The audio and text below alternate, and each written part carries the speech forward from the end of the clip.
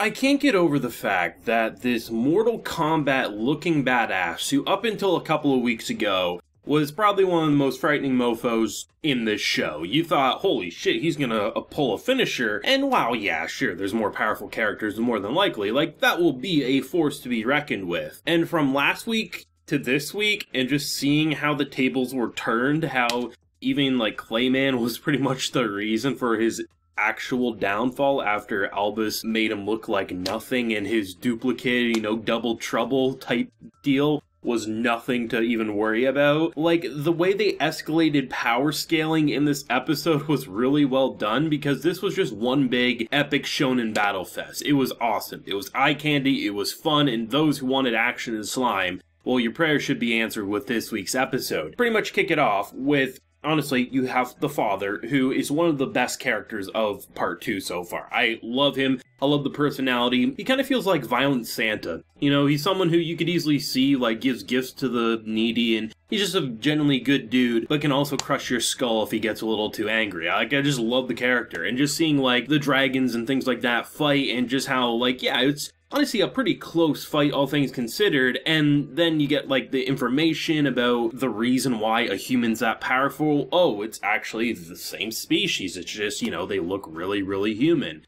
And then you go over to Albus, and she's just destroying everything. Like, literally, our boy had to run with the others because she was causing such an electrifying storm that it was like two things, either slimed or rocked, like petrification. There was no in between. You were either getting gooped or you're getting stoned, and no matter what, everything was just going horrible, and they were in for a rude awakening that was death. And, I mean, this dude, like, often I think if you had a character as cool as him, one of the Fingers, who just looked like a Mortal Kombat badass, and you made him look weak within a matter of episodes, generally I'd probably be disappointed. But when you have an arsenal of badasses on all the sides, when you see one just actually not end up being all that powerful in comparison to the others, especially since many of them, including characters like Benimaru, since the resurrection, and just, the leveling up with Rimuru becoming Demon Lord, granting blessings to his followers, they're way more powerful than what normally would be seen as overpowered in the story that we're usually following.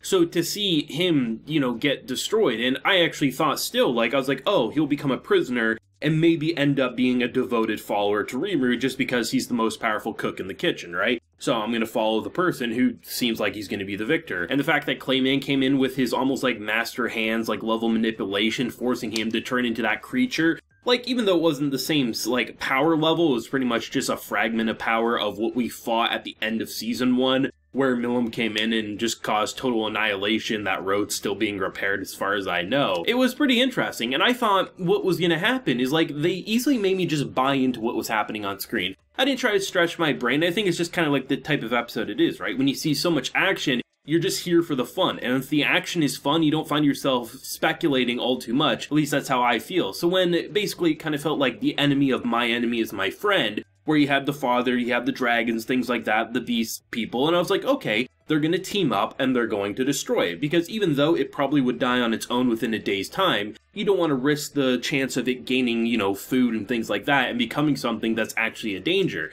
And then Benimaru pops up and one-shots it. I'm sure there will be those naysayers saying like, well, if Benimaru can do that, there's never any threat. But, whatever. I don't care at this point. That's just some badass shit. I'm very interested to see what Benimaru's relationship will be with the father, because Midray and him are so interesting. I honestly think they might have some of the most in common personalities that we've seen so far, because they were ready to square up, because they both just value power. And the fact that both sides, like, top followers were shitting their pants as the general soldiers in the backgrounds were pretty much petrified like Albus was there, and you had to literally break them apart because they just wanted to rumble. Honestly, it'll be interesting, because really, like, they're not stupid. They know they don't want war, and they don't want to step on each other's toes if, like, they don't want to hurt Milim's followers, and they don't want to get into a fight they know they can't win. But there's, like, that general hot-headedness between, like, the father and Benimaru of just wanting to square up against someone who would put up a fight. God damn, you gotta love that type of shit. And it's gonna be fun to see where they take it, because, I mean, the only fight that was kind of brutal for our hero's side was definitely my boy Geld and company, because really, when they switched over in the last 3 or so minutes of the episode, and we see Geld and him just like winded, wounded, but I was like, okay, they're gonna turn the tables, like maybe they'll get reinforcements Benimaru style, and then you see this like giant laser blast come, destroy his shield, and then they say, you know what, we're gonna retreat and spare you your lives because you're entertaining. I was like, well shit, I guess a loss is in order, but it does seem like, based on the conversation with Benimaru with the telepathic like communication, they wanted that to happen. So it'll be interesting to see if Clayman's going to have an even bigger head because of this, because the clowns seemingly were able to deal with certain people, or if Clayman's going to start being a little more collected. Highly doubt it, but you never quite know. I mean, honestly, I gotta give props to Clayman for taking out one of the fingers and basically creating something that in a normal circumstance would actually cause something to, turn the tables of war. But when you have someone like Benimaru, and that's just one of your soldiers in your very hefty arsenal, it's kind of understandable why Clayman's probably going to live in a world of delusion when the only people who really came back to him are 2 of the clowns, and, one of his top soldiers, the Finger, is pretty much just a pile of ash and rubble at this point, right? I mean, Slime's just goddamn fun. It really, really is. And we had an interesting conversation in the comments section. I talked about, like, the idea of, like, what is too political, is Season 2 different than Season 1? And I had a great variety of responses in the comment section, which kind of, like, shed some light on why maybe some people are feeling different about this season than myself. But, I mean, when action's here, I love it. I think it's damn impressive. I mean, it's refreshing for sure to have Season 2 have an episode like this dominated by that crazy action. And I think the way they handled that power scaling, like I mentioned, with what you thought was powerful and then introducing someone who's more powerful and up and up and up until we got to Benimaru, I mean, it's fun. Like, yeah, there's pretty much no doubt in my mind that Rimuru will end up winning. He'll kill probably Clayman, or Milim will kill Clayman. I'm not sure which one I want to bet on just yet, because we still haven't seen enough of Milim's story towards Rimuru, like them interacting since the brainwashing, so I'm not quite sure. But Rimuru winning and being accepted as Demon Lord over Clayman seems all but given.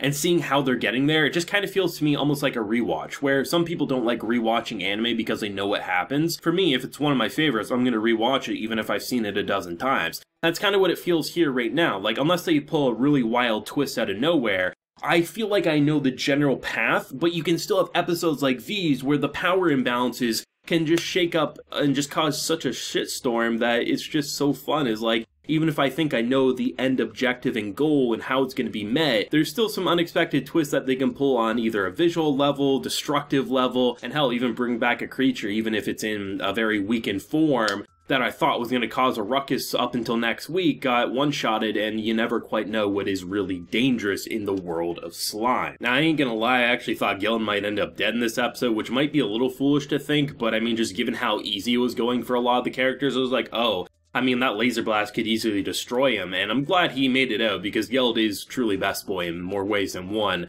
Especially if you've seen the Slime Diaries, it's hard not to appreciate his character all the more. But let me know your thoughts and feelings of this week's Slime episode. Definitely excited even more so than usual for next week after just kind of getting that burst of adrenaline. But let me know what you're feeling down below, your favorite fight in the episode. Leave a like if you enjoyed, subscribe if you're new around here. So until next time, everyone, please take care and have a good one.